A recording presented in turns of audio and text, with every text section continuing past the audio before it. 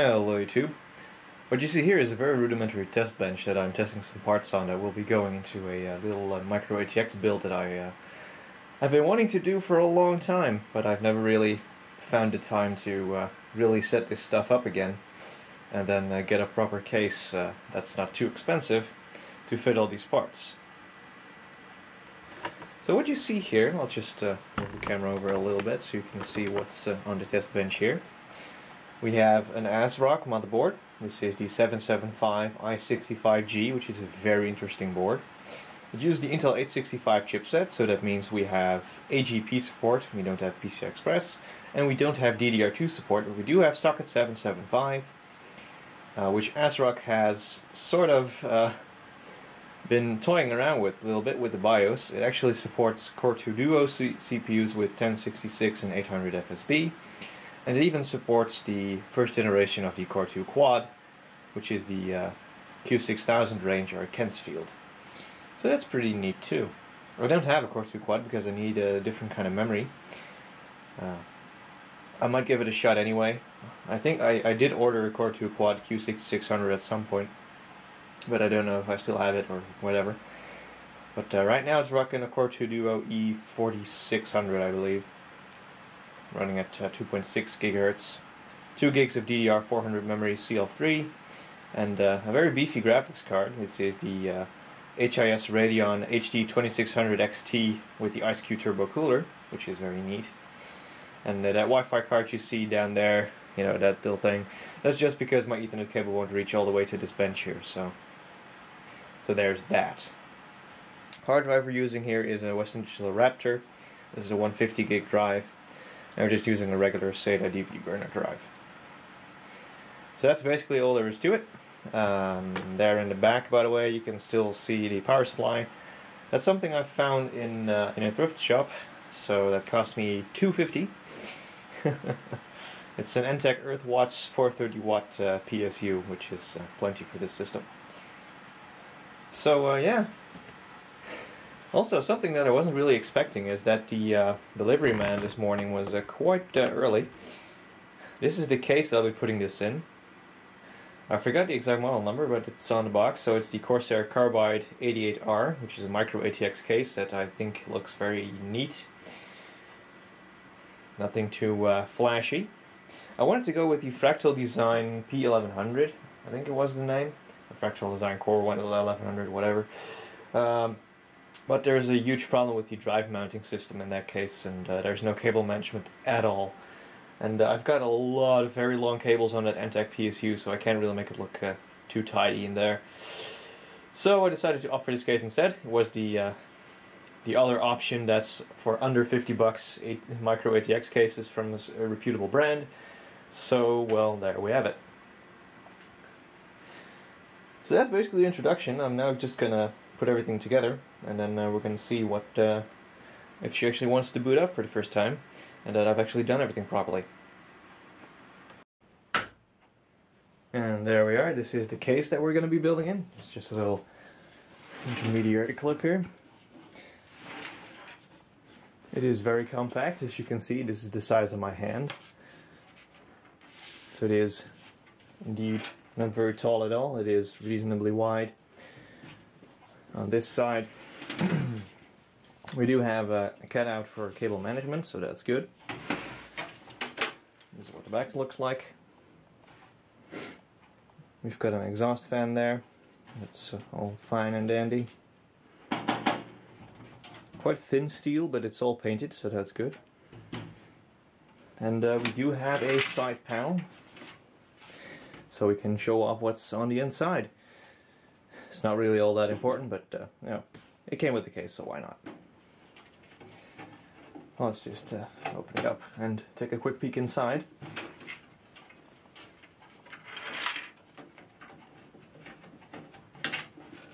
Pretty nice thumb screws. They're not captive, but that's okay.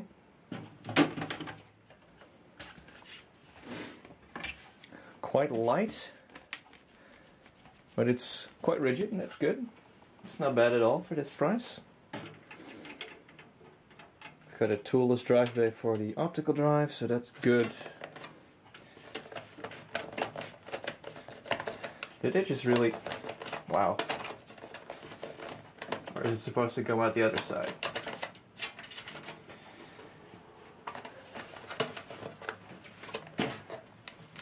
I mean, it's great that they included an accessory box, but shouldn't it actually be accessible?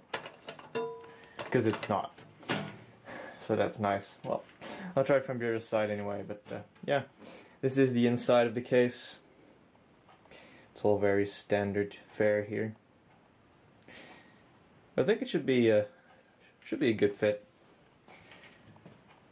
So yeah, we'll have to see how that goes. Right, so now I'm just gonna start building, and we'll take a look at what it looks like when it's done. Alright, there she is, the finished product. So I guess the last thing we should do is peel the plastic.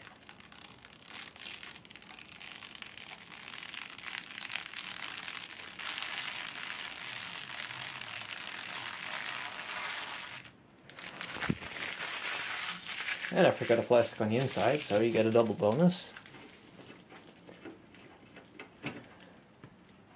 You can also start to see how it's all looking in there.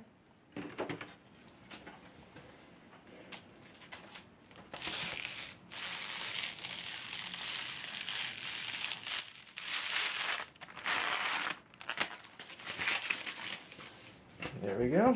Now we can put the panel back on.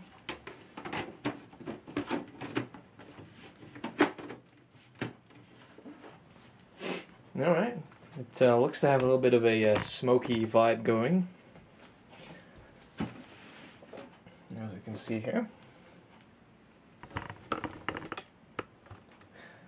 I think that's looking pretty sharp, despite of course the ketchup and mustard cables, but then again, this build is combining parts that were all available around 2007 to 2008.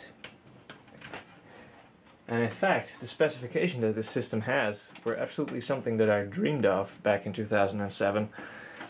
Because back then I had to run with a Celeron 1.7 from like 2001 with 256 megs of RAM on XP Service Pack 2 with an XGI Valeri video card. And that was just, in hindsight, absolutely horrible.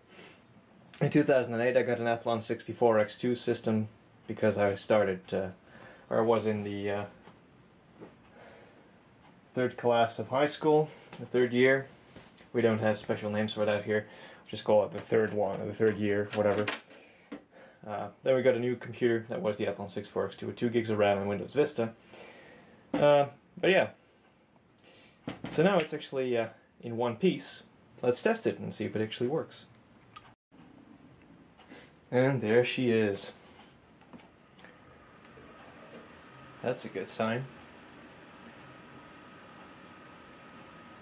I decided to add another 120mm fan that I had laying around. I had a Be Quiet Pure Wings 2 fan laying around, so decided to use that as an intake fan.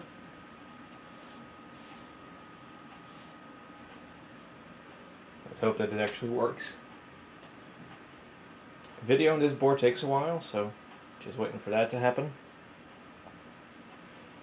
Plus I'm using an HDMI or a DVI to HDMI adapter, because I don't have a DVI monitors handy.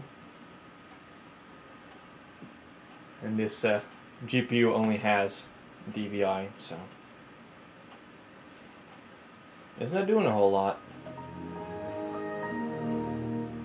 Right.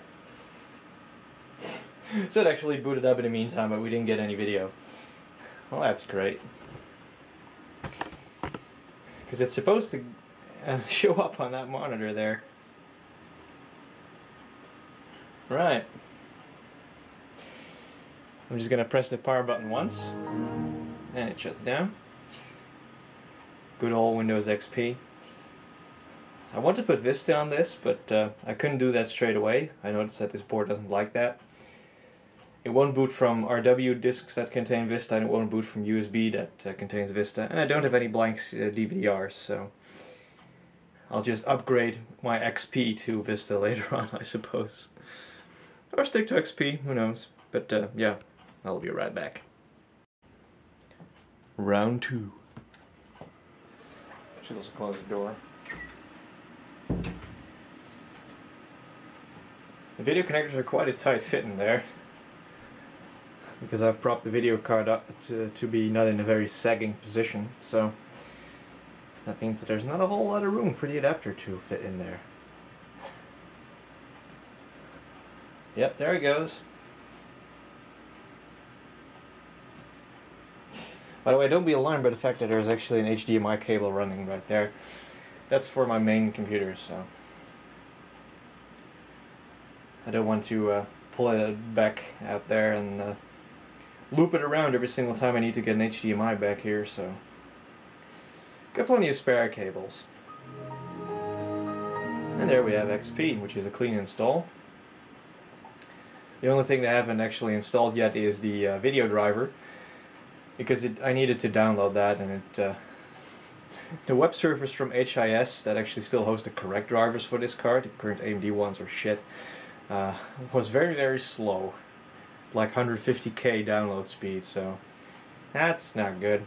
So that took about half an hour to do. So in the meantime, I built a system. So there's that. So that's basically it for this video. This was basically the build process, more or less, just getting the system up and running. And I forgot to plug in my keyboard. Very handy as well.